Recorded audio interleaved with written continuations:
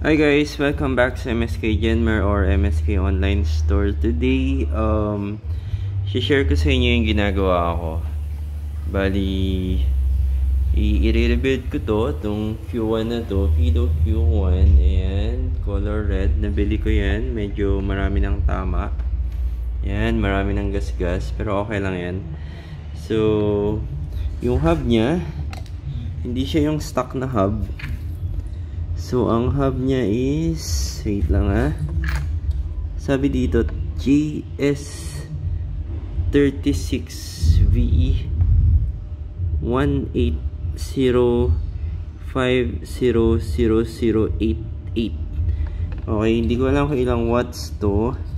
Hindi ko pa rin natatanong kay parang Google. Pero, check natin kung anong top speed nito. So, try natin siyang ikabit. Actually, binaklas ko na yan lahat kagabi. Yan. Yan. So, marami tayong kukuting-tingin dito. So, nalinis ko na siya. Tapos, try natin tong etong controller na to.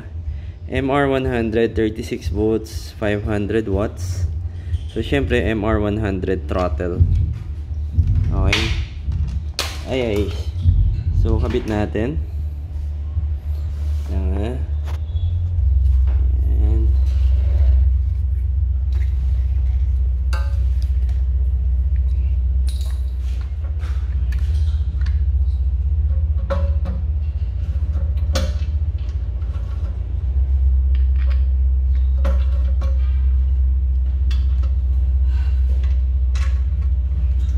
Dapat meron tayo assistant kaso wala.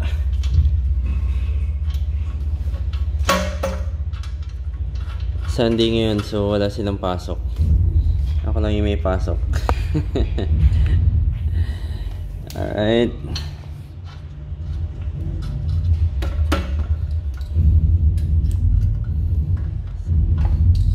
Iyan natin ito dito temporarily. Ipat nga natin itong camera. Yan. Para kitang-kita nyo.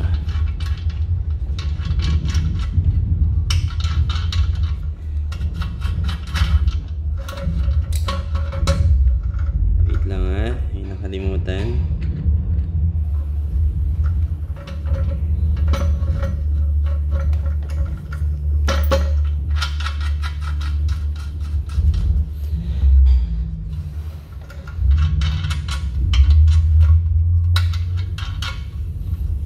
Pinaplan ko na rin palang pinturahan to ng ibang color para naman meron siyang fresh look. Parang gusto ko color yellow or kahit na medyo striking. Pwede din neon green.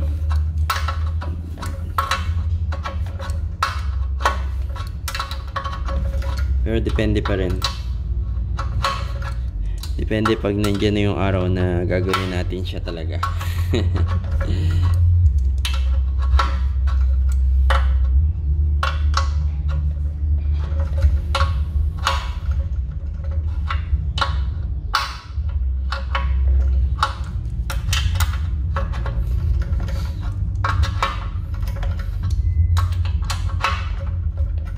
Alright.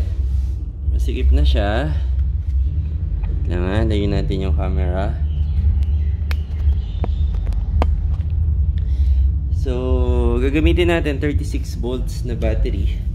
Actually, yung stock battery nitong Q1. So, yan din yung gagamitin natin. Yan.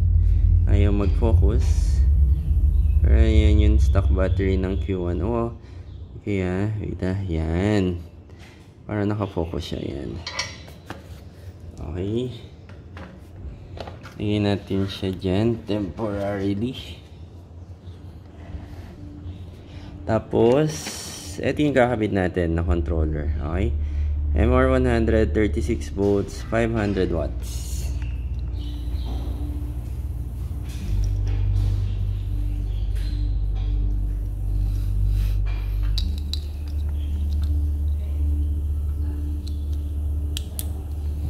Okay, kabit natin tong hall sensor.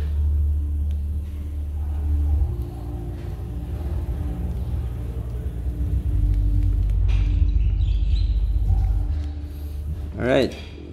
Patong ko na lang dito sa ibaba. Oh, yung battery pala, sorry. Yung battery. So, hindi ko siya maipapatong sa baba. Dito na lang. Yan. Yan na lang. Okay. Tapos,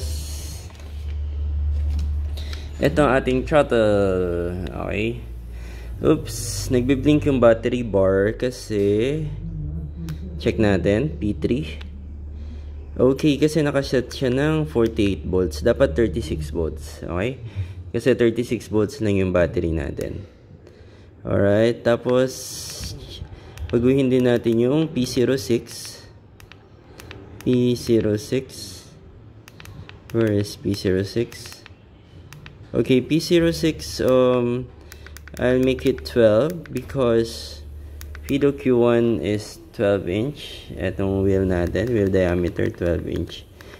So, setting this right will make our speedometer show right values. Okay? Alright. Okay na. 30. Alright, let's go. Try natin. Uy, nagana. Oops, I need to hold it. Okay, gear 1.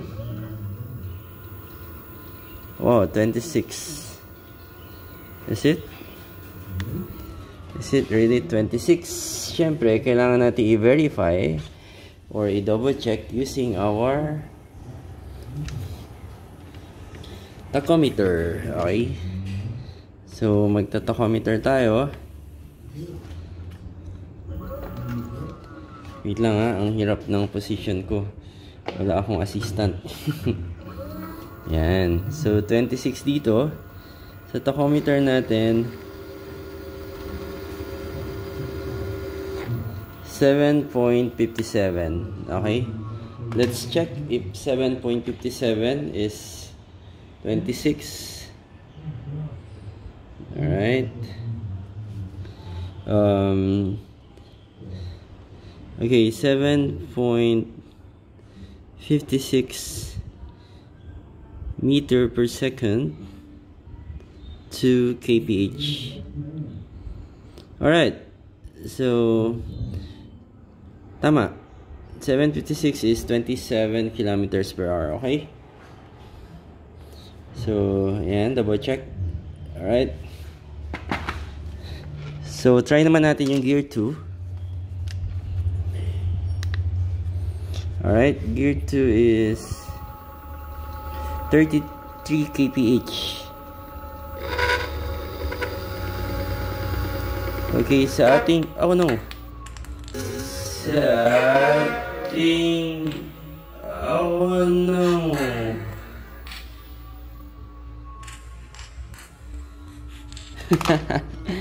Sorry, may bloopers tayo doon.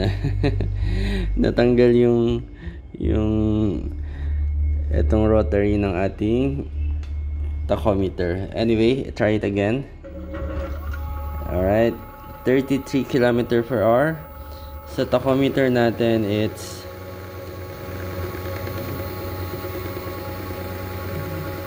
9.17. Okay. Check natin yung 9.17.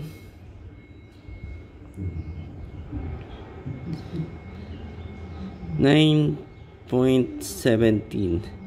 Yes, 9.17 is 33. Enter ko ah. As you can see, 9.17 is 33 kilometers per hour. Okay? Hindi na yan. Ito, yan. Correct? Okay, last one. Gear 3 tayo. Okay, gear 3. Speed check. Wow, 47. Check sa ating tachometer. Our tachometer is 13.71. Okay, so let's check 13.71. 13.71. Alright. Yes, it's correct. So about 49 kph. Alright. So mabilis pala tong motor na to. Tsaka tong controller na to. Pumapalo siya ng 440. Again, let's see again, ha. Yes, pumapalo siya ng 47, 49 kph.